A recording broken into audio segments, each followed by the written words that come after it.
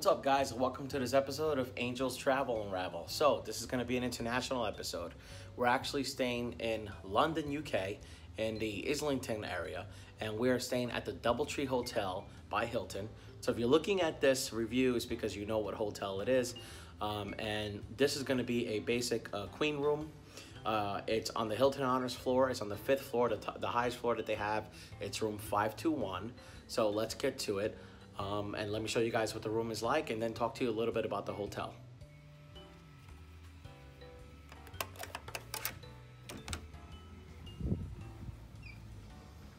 So as you walk in, it is a smaller room. They're all small rooms. So we are in the UK and the rooms are not as big as some of the hotel rooms that we know in the US. But nonetheless, it gets the job done. So as soon as you walk in, you got the bathroom off to the right. If you turn this way, you've got your closet. So we'll open that up. You've got your ironing board. You've got robes, which I love. This is exclusive to the Hilton Honors room. I am a Hilton Diamond, so you do get a couple extra amenities like robes and then a couple bottles of water as well. So that's pretty cool. Not anything special, but water is always good after a long flight like that. You do get your hair dryer up here and some extra storage space down there. Let's see here. Come over here, we do have our safe. Nice, roomy, big safe. Plenty of space to put passports and other important documentation. Down here, you've got, might be a mini bar. Let's see. Or, oh, it looks like it might be locked. Oh no. Okay, so just a regular fridge. Maybe at one point it was a mini bar, but just a regular fridge. Like I said, I think mini bars are dying in hotels. I don't really see them have them anymore. And then, like I said, with Hilton Honors, you do get your 2 waters included. As you can see, I've already drank from this one.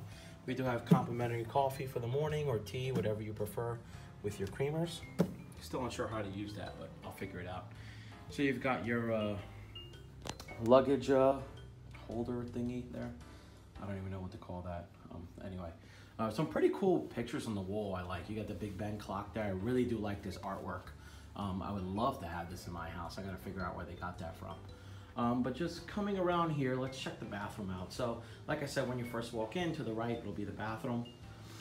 So we do have the towel over here. It's a clean setup. I do wish that the tub, when I walked in, I do see a couple little things I could have wiped down there, but I'm not gonna nitpick about it. I could just wipe it down myself. But other than that, it is a clean bathroom, nice shower head.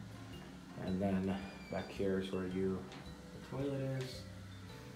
You can see the only light in the bathroom is against the mirror. I thought that was interesting.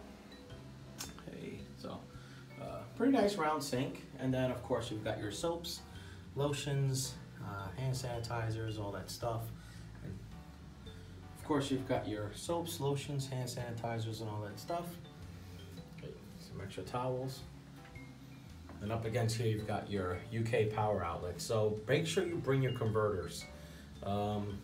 Don't be like me and get stuck having to buy them at the airport.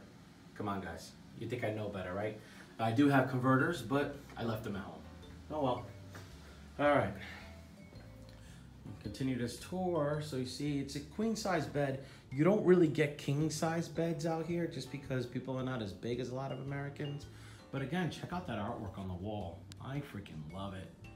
It's so nice. I wish I could just take it with me. Again, you got some power outlets by the bed, an alarm clock. You have your temperature gauge control here. And right now I've got it at 18 degrees Celsius, which is like 68 degrees Fahrenheit, I believe. But again, they do everything in Celsius out here. And then you do have a full body mirror out here. So that's nice. So that's right outside the bathroom. It's the main door we came in through. And then you got your cookie, of course, your DoubleTree by Hilton cookie. You've got some more power outlets over here. There might be, yeah, no USB ports, but you have your traditional UK power outlets. Again, bring your converters along with your flat screen TV, another mirror over here. And that cookie's really tempting right now. We do have a drawer over here. Empty. It is no slam, so you know how much I like those. Pretty cool computer chair here. This is where I'll be doing most of my work. And then you've got a little lounge area here if you're gonna make yourself a drink, or you've got your menus over here, as well as a festive menu of steakhouse and stuff to do. They do have a restaurant on this property. Dine-in menus for room service. You do have a menu here for the steakhouse that's downstairs, which is really nice. And the view, now this is facing towards the front of the building, so you do have a nice view of the city, just down that way, right? And then you've got Kensington Road down there. I think I said it right. So that's the main road there.